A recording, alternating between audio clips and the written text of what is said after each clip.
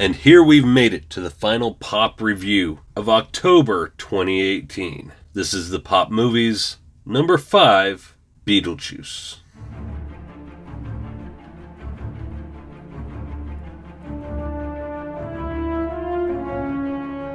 This is Comicgeddon TV.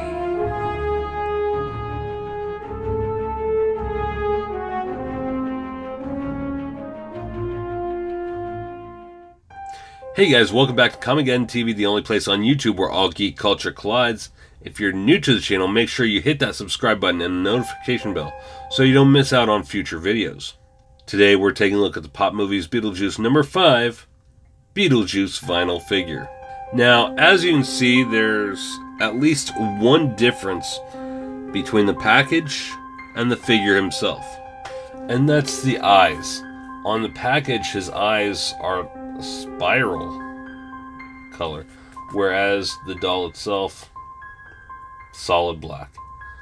I'm not sure if that's a chase figure or not, but I think it would have been really cool if they would have done all of them the same.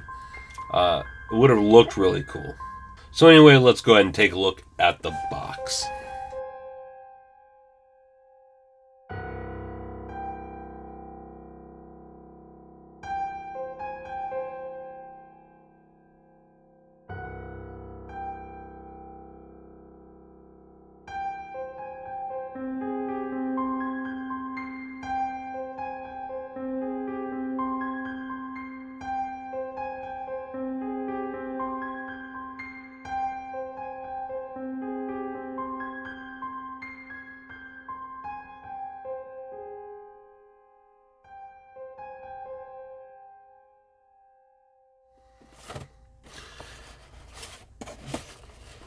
So anyway, very spooky looking box. You got the purple spiral type vortex looking thing with some bats in the background.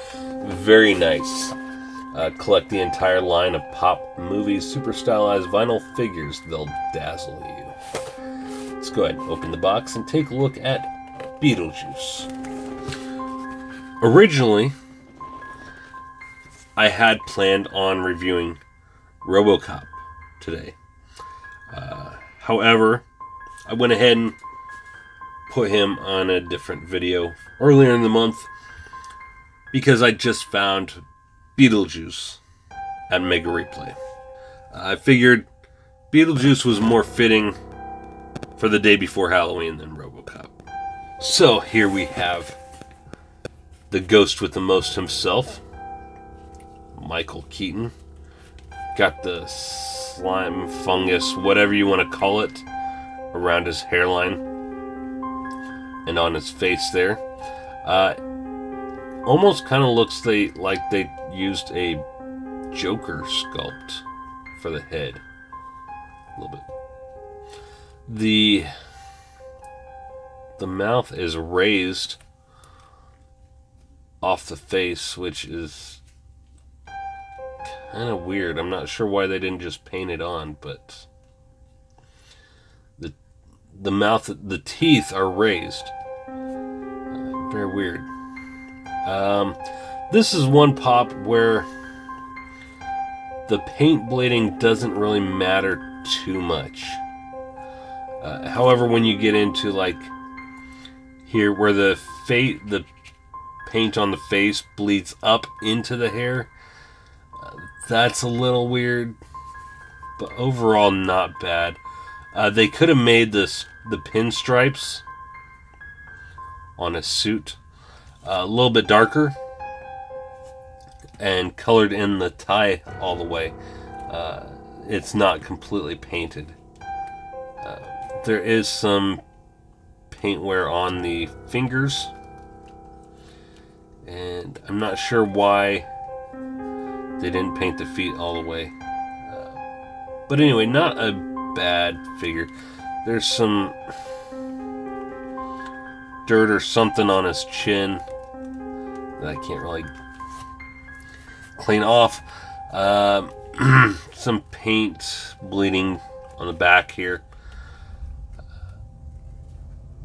And the stripes don't really go all the way down to the seam of the jacket or pants either. Which is...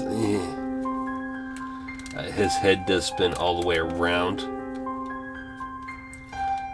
I remember my brother and I used to...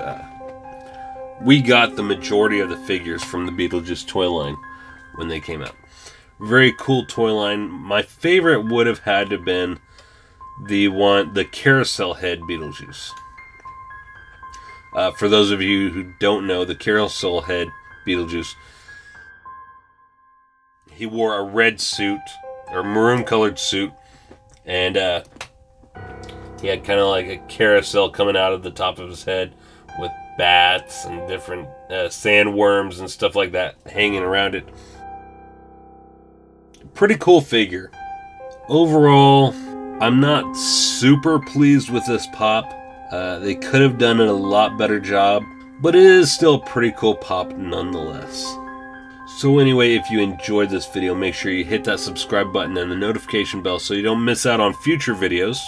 I'm Shannon for Comicgeddon TV, the only place on YouTube where all geek culture collides.